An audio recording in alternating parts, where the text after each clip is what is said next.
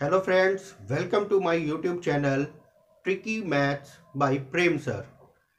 आज के इस वीडियो में मैं आप लोगों को बीईओ ब्लॉक एजुकेशन ऑफिसर खंड शिक्षा अधिकारी में मैथ का सिलेबस आप लोगों को बताऊंगा।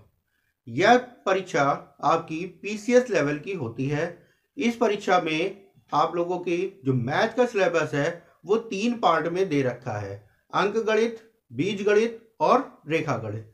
चलिए सबसे पहले अंक गणित में देखते हैं क्या क्या चीजें पूछी जाएंगी। अंक गणित में आपका आता है प्रतिशत, लाभ हानि, साधारण ब्याज और चक्रवृद्धि ब्याज, काम समय, और काम समय से ही रिलेटेड होता है आपका पाइप टंकी के क्वेश्चन, चाल समय और दूरी, रेलगाड़ी एवं नौधारा, रेलगाड़ी और नौधारा के क्वेश्चन भी पूछे जाते हैं, और आपका लासा और मासा भी इसमें पूछा जाएगा।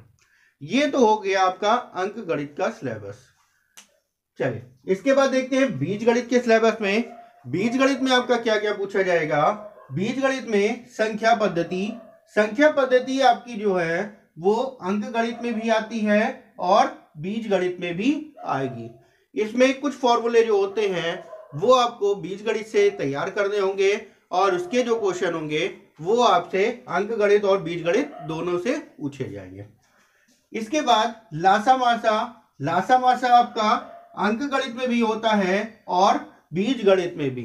बीज गणित में जो लासा मासा आपका आएगा वो x की घात के रूप में हो सकता है, y की घात के रूप में हो सकता है। इस प्रकार से लासा मासा के क्वेश्चन आपके पूछे जाएंगे। इसके बाद है बहुपद में आपका गुणनखंड आ जाएगा और ये जो लासा मासा है वो बहुपद के अंतर्गत आप इसमें पढ़ेंगे। ठीक है। उसके बाद है दो घात समीकरण के क्वेश्चन आते हैं। दो घात समीकरण के क्वेश्चनों में आपसे मूल पूछे जाते हैं, शून्यांक पूछे जाते हैं, उससे रिलेटेड आपके क्वेश्चन होंगे। उसके बाद बीज गणित में आ जाता है एक चर राशि या दो चर राशि वाले रैखिक समीकरण। एक चर राशि वाले यानी कि या तो आपसे x वाला हो सकता है, दो चर राशि वाले हो सकते हैं, तो x और y दोनों से रिलेटेड क्वेश्चन आपके पूछे जाते हैं इसमें। ये हो गया आपका बीज गणित का सिलेबस। रेखा गणित में आते हैं। रेखा गणित जिसको आप जानते हैं ज्यामिति के नाम से भी, रेखा गणित जिसको आप ज्यामिति के नाम से भी जानते हैं। रेखा गणित में आप क्या पढ़ेंगे उसके बारे में देख लेते हैं। रेखा गणित में रेखाएं और कोणों के बारे में, त्रिभुज, चतुर्भुज।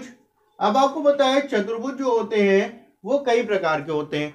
समचतुर्भुज होते हैं, समलंब चतुर्भुज होते हैं, समांतर चतुर्भुज होते हैं। उनसे रिलेटेड जो भी प्रमेय आती हैं, प्रमेय से संबंधित जितने भी प्रकार के क्वेश्चन होते हैं वो सारा कुछ पूछा जाएगा।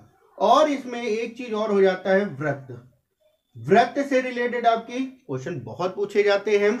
वृत्त से रिलेटेड क्वेश्चन में आपकी स्पर्श रेखाओं के बारे में, जीवाओं के बारे में क्वेश्चन आते हैं, वो पढ़ेंगे इस ज्यामिति के अंतर्गत। अब एक ज्यामिति आपकी ये वाली होती है और दूसरी ज्यामिति होती है ठोस ज्यामिति। ठोस ज्यामिति को दो भागों में विभाजित किया गया है, एक 2D और एक 3D। 2D में जो आप पढ़ोगे वो आपका है आयत है, वर्ग है, त्रिभुज है, चतुर्भुज है। इन सब के परिमाप और क्षेत्रफल से संबंधित जितने भी प्रश्न आएंगे वो आपके 2D में आएंगे। और 3D के जो क्वेश्चन होते हैं वो होते हैं घन, घनाभ, बेलन, शंकु, गोला। इनसे जो क्वेश्चन होते हैं उनमें आयतन पूछा जाता है, वक्र पृष्ठ पूछा जाता है और संपूर्ण पृष्ठ से पूछे जाते हैं। इनसे रिलेटेड इनके क्वेश्चन पूछे जाते हैं। तो इस वीडियो में आप लोग मैथ का सिलेबस देखिए। उसके बाद मैं आप लोगों को नेक्स्ट वीडियो में इसके संबंधित क्वेश्चन भी कराना शुरू करूंगा। आप लोग ज्यादा से ज्यादा हमारे इस वीडियो को शेयर करिएगा जिससे कि जो भी विद्यार्थी इसकी तैयारी करना चाहते हैं वे हमारे चैनल को सब्सक्राइब कर लें, जिससे कि हमारे लेटेस्ट वीडियो आप लोगों तक पहुंचते रहेंगे। धन्यवाद।